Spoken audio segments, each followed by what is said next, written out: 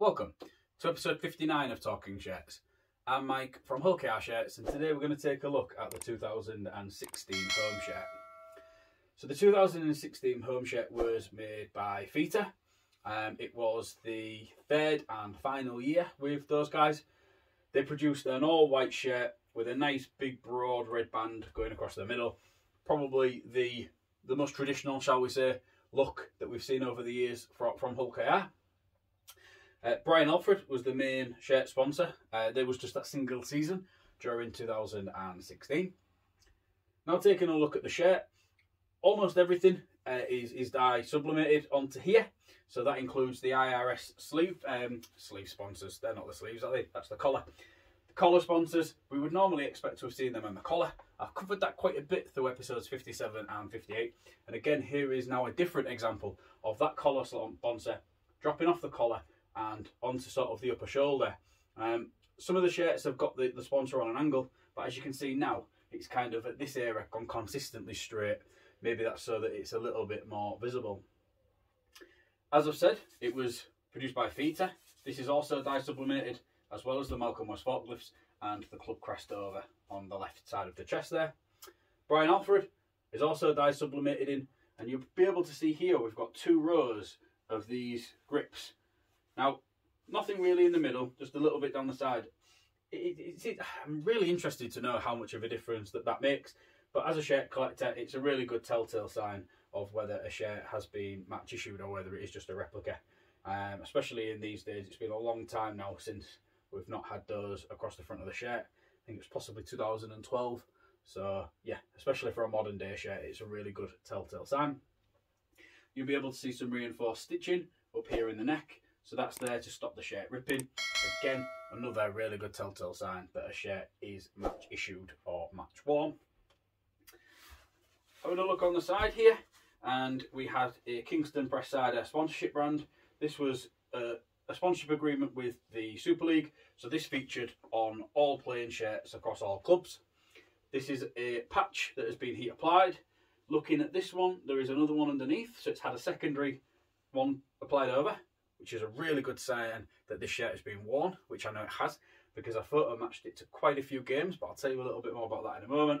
And then we've got the Outbox sponsor there that has been dye sublimated.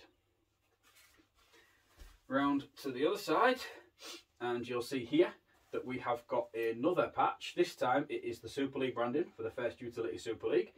As you can see under here, we have got another patch, so this is a secondary one that has been applied over it. So again, the other side has also been reapplied, as has this one. So that is a really, really good sign for me.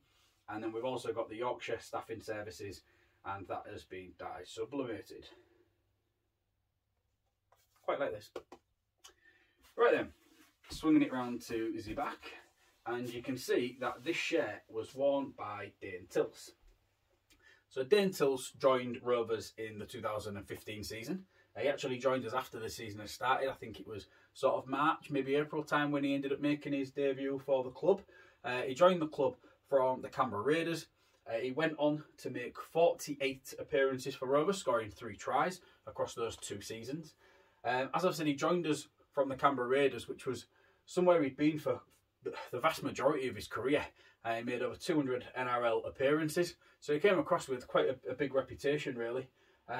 Possibly somebody who never saw his best rugby played in East Hull, but he was somebody who I thought was maybe just a little bit better than everybody else in terms of his ability, and maybe the players around him weren't necessarily always aware as what he was. I really enjoyed watching Dane play. I think a few people called him Dane the Train.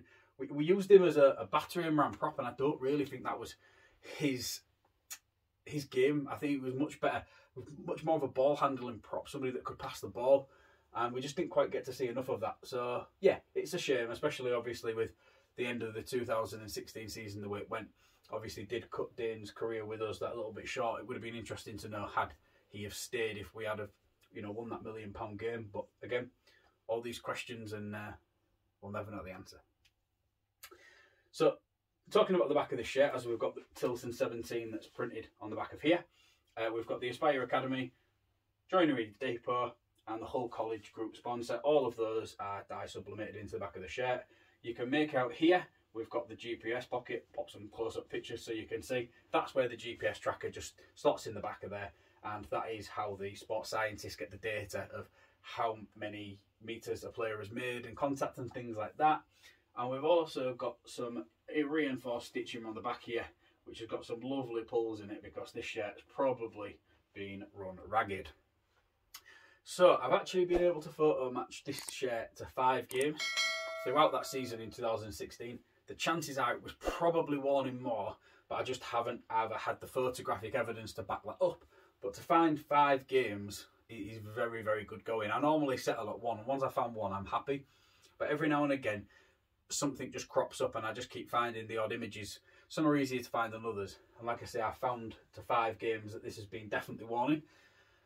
One of the games that this was definitely worn in was that £1 million game defeat to Salford. It's not really something that you should or want to brag about, so I'm not going to talk about it too much. But to know that that was quite a monumental moment in our history, even though we were on the losing side, it probably did shape the club into what it is now, heading sort of midway through this 2022 season. If we didn't go down then, we're probably not in the position that we're in now. It may have got worse if we'd have stayed up. Who knows? So yeah, to have one from that game, yeah, I'll take it. I definitely will take it. Right, so that is everything for episode 59 of Talking Shirts. Hope you've enjoyed watching this episode on the 2016 home shirt and listening to my opinions a little bit on Dane Tilse. Please subscribe to the YouTube channel, and also if you would check out my social medias, just make sure you're following those. I really do appreciate the support that I get, and thank you for everybody who does continue to watch episodes of Talking Shirts.